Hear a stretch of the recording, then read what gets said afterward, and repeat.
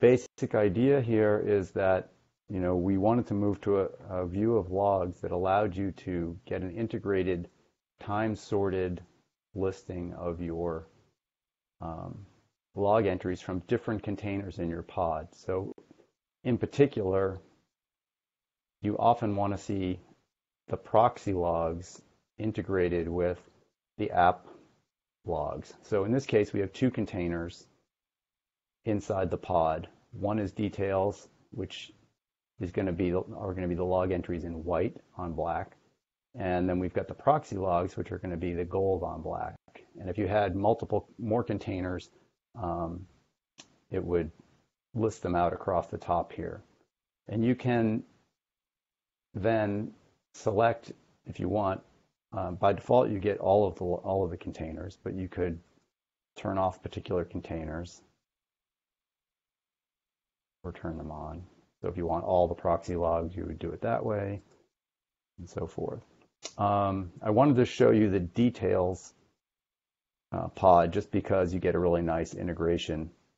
But I'm also going to go back now and give us a short problem-solving approach to things. So if I'm looking at my graph and I say, oh, I've got problems from product page making requests to reviews, so let me investigate that a little bit.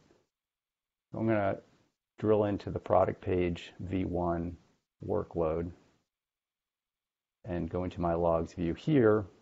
And again, I have an integrated view, but since there's a lot of logs, you can see that the integration is a little bit more chunky in this particular case, which is fine. I can also go to full screen to maximize. So one of the things we really wanted to do was maximize the number of log entries that you can get on screen at any given time. And by going to full screen now, you can really get quite a lot of log entries. If you really want to maximize it, you can now collapse the toolbar as well, which would just take away that top line and give you just a bit more. So I'm going to leave it in there for now. This kebab is new. It's got a few options to try to clean up the overall look and feel of the toolbar area. So now we've kind of hide a few things over here. And so I noticed that I had some problems there. I want to just, for now, look at my app logs. So I'm going to try and understand what's going on. And I can see that I've got this repeating issue here where I'm issuing a get for reviews, and I'm seeing a 556, which is, of course, a strange response code because it's manufactured by me in this case. Let me go back and see if I can learn anything about that. Looking at the proxy logs. I'm going to just narrow my log entries to 556 entries.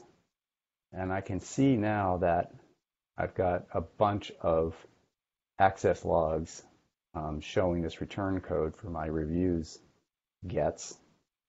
And we've got this new feature here now where I can actually hover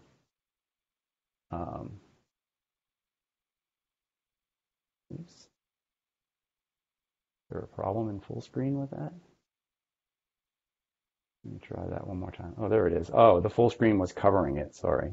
I didn't know that. We learned something new in the demo. So you can select, let me go back and start that from the beginning. You can select to open an access log by clicking on it, and it's going to open up a modal, and it's going to focus specifically on that Envoy log entry. And it's going to parse it out and break it down into all the particular fields that are actually inside this structured log message that you get from Envoy, and give you all those particular details. In this case, I see that the response flags are filled in with this FI. And if I don't know what that means, I can now click on any of these fields and get a description of what's really going on there. And in this case, I can now see that FI is information, it's a fault injection that's taking place. And then if I want to, I can link further to the Envoy docs, get even more detail on that.